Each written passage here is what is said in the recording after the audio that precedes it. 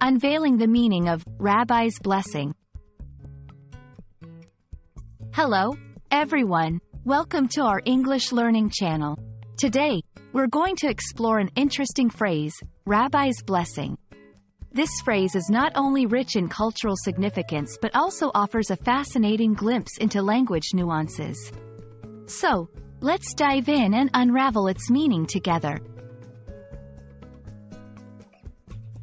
Rabbi's blessing is a phrase with cultural and religious connotations.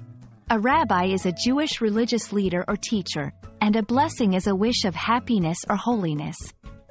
So, when we talk about a rabbi's blessing, we are referring to a special kind of good wish or approval, typically in a religious or spiritual context. This phrase can be used both literally, in Jewish traditions, and metaphorically in everyday English. In Jewish tradition, a rabbi's blessing holds significant importance. It is seen as a spiritual endorsement, often sought during religious ceremonies, weddings, or other important life events. The rabbi, being a respected spiritual authority, imparts blessings that are believed to carry divine favor and protection. In everyday English, rabbi's blessing can be used metaphorically. Here, it implies getting approval or support from someone with authority or respect in a particular field. For instance, if a renowned scientist approves a research project, it might be described as having the rabbi's blessing.